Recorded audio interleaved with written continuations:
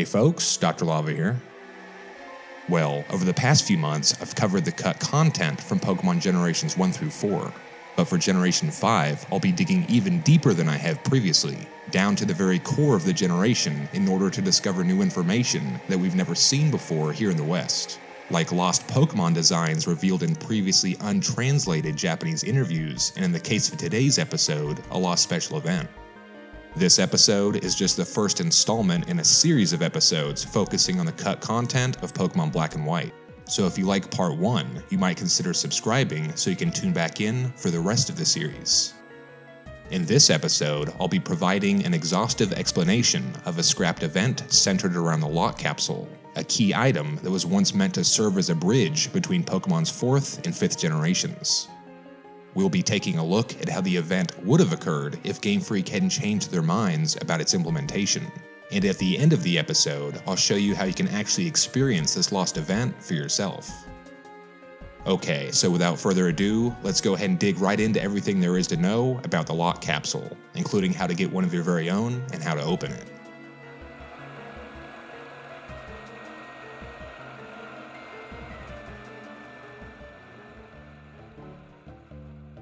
Pokemon Black and White versions contain a total of 94 technical machines, but hiding inside the game's internal data, there's actually a fully functional intergenerational trading sequence that can unlock a secret 95th technical machine. You might have noticed that on the top floor of the Game Freak building in Castelia City, there's a clown named Mr. Lock who claims that he can open anything, but curiously never gets a chance to open anything throughout the entire game. Well, if you go digging around in HeartGold and SoulSilver's internal data, you'll find an unused sprite for a key item called the Lock Capsule, as well as a description that tells us that it can only be opened with a special key. Just like Platinum version's Azure Flute that I talked about in my Generation 4 episode, the developers at Game Freak originally intended to distribute the Lock Capsule at special events, but for some reason they never ended up actually getting around to it. So what you're about to see is Game Freak's original plan for the intergenerational trading sequence and the acquisition of TM95. I should mention that everything I'm about to show you is accessible in the game's release versions. The only piece of the puzzle that's missing is the sequence's first step.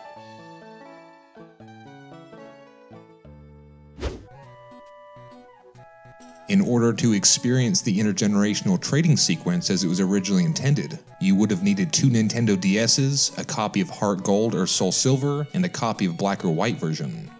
The sequence's first step would have been a Nintendo special event, where Lock Capsules would have been distributed to copies of HeartGold and SoulSilver. After receiving the Lock Capsule distribution, to gain possession of it, you would have needed to pick it up from the mystery gift attendant at any Pokemart in Johto or Kanto.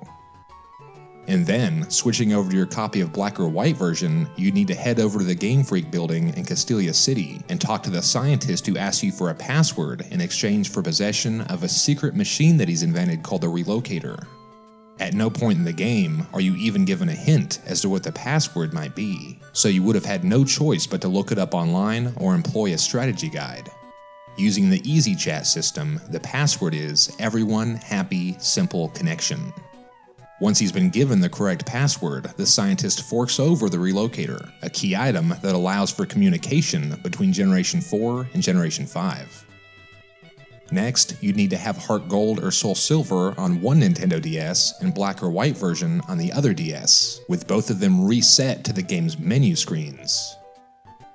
Using Generation 4's mystery gift system in conjunction with Generation 5's Relocator, the Lock Capsule can be relocated from the Johto region to the Unova region.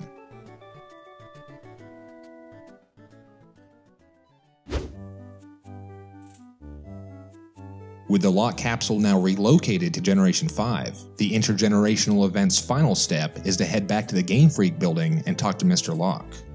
And now, Mr. Lock finally gets a chance to make use of his special key, which he uses to unlock the Lock Capsule and reward your efforts by handing over what's inside.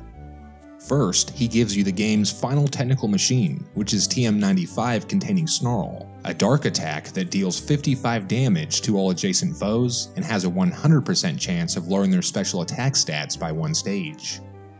It's worth noting that there's not a single Pokemon in Black and White that can learn Snarl naturally. The only way that you could normally see Snarl is by receiving a special event Zoroark who already has it in his moveset. Second, the Lock Capsule also contains a letter from someone in the Johto region warning you not to let TM95 fall into the hands of Team Rocket. The letter is probably meant to be written by the character that you play as in HeartGold and SoulSilver, but Game Freak may have intended to market the event as if Professor Elm or some other NPC were the letter's author. But whoever it was that wrote the letter, it seems they didn't get the memo that Team Rocket was actually run out of Unova long ago. But forget about TM95 and the mysterious letter for a second, because the most fascinating information brought to light during the event is the revelation that Mr. Lock is actually a sad clown. And with Mr. Lock's character arc now finally brought to a satisfying conclusion, the Lock Capsule event is finally complete. Okay, admittedly, your reward for completing such a complicated event isn't exactly mind-blowing, and that's probably why Game Freak changed their minds and ultimately decided not to distribute the Lock Capsule.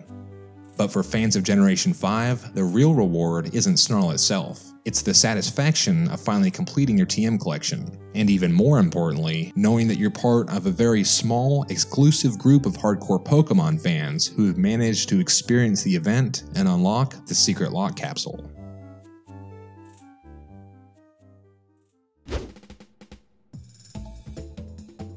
If you want to experience the Lock Capsule event for yourself, all you need is 2 Nintendo DS's, a game from Generation 4, and a game from Generation 5. Every step of the process is legitimately accessible in the game's release versions. It's only the first step, the actual acquisition of the Lock Capsule, where you'll need to bend the rules. The simplest method of obtaining a Lock Capsule is with an action replay, and I'll leave the required AR code in this video's description for you if that's your method of choice.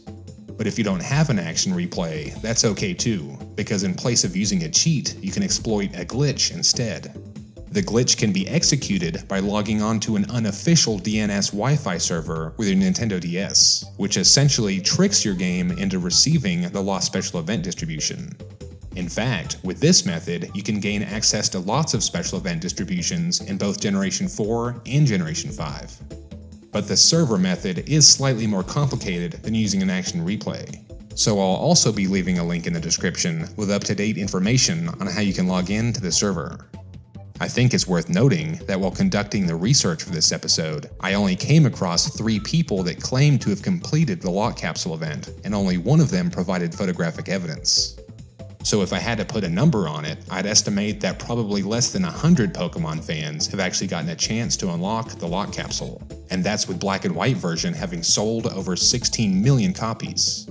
And in my opinion, the fact that so few Pokemon fans have experienced the event, and that most aren't even aware of its existence, is what makes the Lock Capsule such an interesting missing piece of Pokemon history.